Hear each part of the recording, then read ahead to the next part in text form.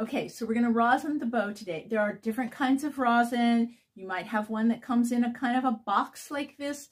The rosin that I use comes in a container and it has the rosin sitting on a cloth. And what I'm going to do is I'm going to kind of peel back the cloth. Don't take the rosin off the cloth. This is here to protect your hand so you don't get full of rosin.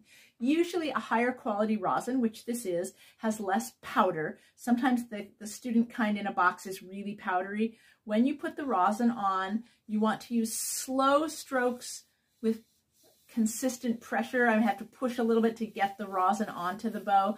Don't go too fast or it kind of like melts the rosin and wears out the hair.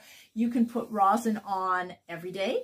You can put rosin on every 2 or 3 days. I usually wipe the strings before I put the rosin on, or I wipe the strings when I'm done playing and put rosin on the next day.